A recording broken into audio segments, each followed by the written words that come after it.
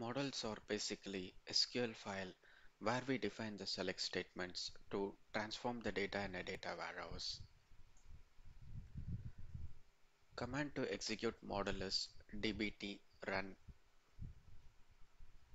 or dbt run model name.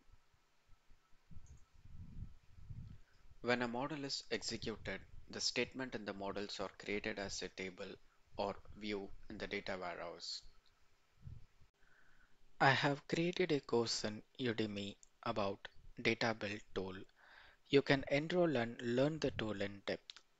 Provided the link in the description, the course provides you in-depth knowledge of data build tool in cloud and the advanced technique to utilize the tool in an efficient way.